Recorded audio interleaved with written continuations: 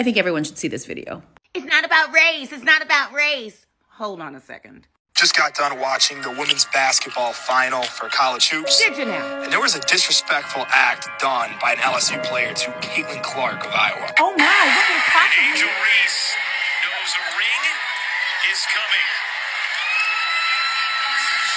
Now, this is classless. We do not want to teach this at all for young athletes. Oh, wait, we don't? As Caitlin Clark, yes, may have been cocky and may have done things to the other team in previous occasions. Previous occasions like 2 days ago. After a win is done, that you go over to the opponent that dropped a massive amount of points on you and come at them and taunt them. Oh. Disrespectful and a classless act by LSU here. Disrespectful and classless? But wait a second.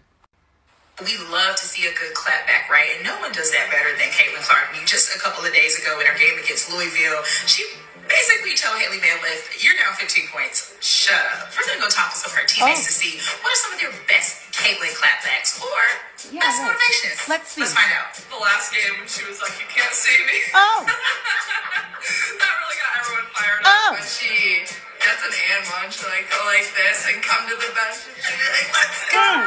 That's pretty fun. She gets pretty fiery in our timeouts. You know, she might even clap back at us because she wants us to play with that same fire, you know, and sometimes we're pretty even keeled, some of us. That word again. She's like, let's go, come on. Drive on the board, whatever it may be. She always will just come to me like after a timeout, before like a tough stretch, we think, and she'll just like give me a little bit of extra reassurance. Honestly, I think the last Elite Eight game, I loved she did the John Cena thing. I think that was so cool. So it's cool when Caitlin does it and she gets a whole segment on ESPN about it. But it's a problem when Angel does it and she gets called disrespectful and unsportsmanlike, yeah? But hold on, let me let Angel talk. But when other people do it, y'all don't say nothing. Oh no, baby girl, they say something. They say, good job, Caitlin, and she fires up the team. But go ahead, I'm gonna let you finish. Y'all don't say nothing. So this is for the girls that look like me. That's going to speak up on what they believe in. That's right, baby. It's unapologetically you.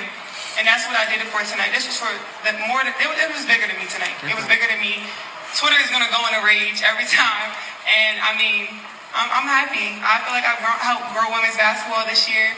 I'm super happy and excited. So I'm looking forward to celebrating in the next season. Boom. Baby, when I tell you I love Gen Z, I love Gen Z because they are not afraid. They are not afraid to speak the truth. They're not afraid to speak the truth in public. And they might be our only hope left to keep us from turning into this Christo-fascist hellscape that these old white people are trying to turn America into. But hold on, one more thing.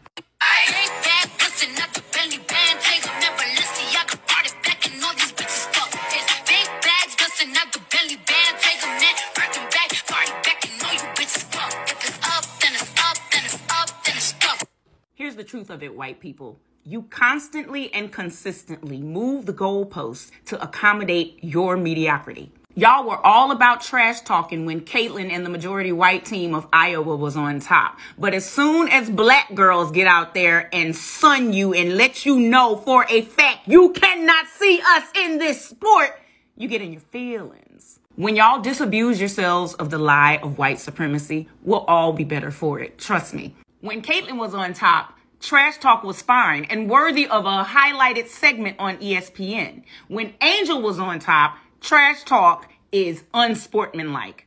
Please fix yourselves because the hypocrisy is exhausting.